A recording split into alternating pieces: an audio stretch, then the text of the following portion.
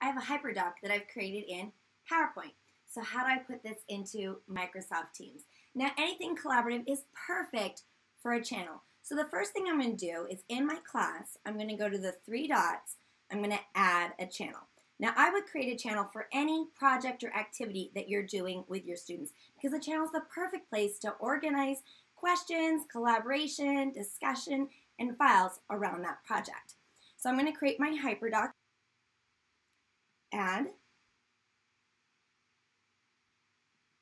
Now my Hyperdoc should be view only. I've created a lot of resources and things for students to link from within the PowerPoint Hyperdoc.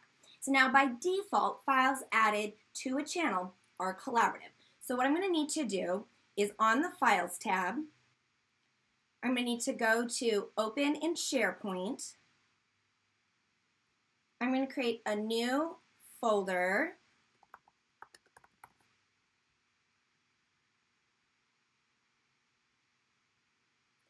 And then on the three dots for the View folder, I need to Manage Access because remember, by default, it's going to be editable by everyone in the team or the class. So I want to go to the Access and just switch it from Edit to View. So over here on Manage Access, you'll notice the pencil gives Edit Access. I'm just going to switch it to Can View.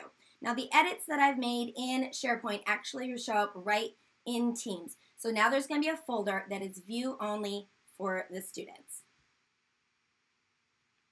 So you see my folder is here. I'm going to go ahead and open it, and I'm going to upload files,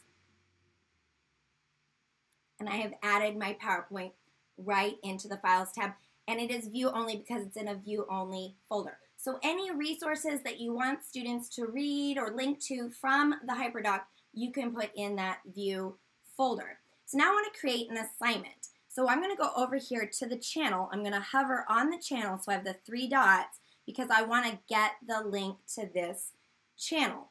So I'm going to create an assignment, but I want to link back to where the project is built and where all of the discussion and things happen around that Hyperdocs project. So I'm going to copy the link and go over to Assignments. I'm going to create a new assignment.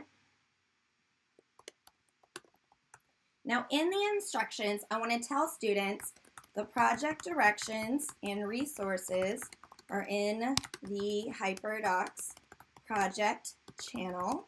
And I'm going to hyperlink, I'm going to highlight the word channel and use the link icon to link to the channel.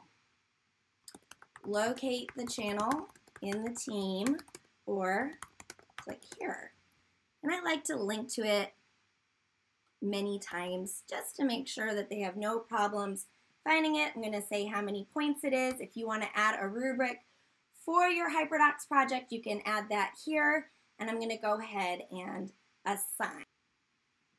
So build your Hyperdoc activity in a channel, create an assignment, and link the students from the assignment to the channel so they all work together seamlessly.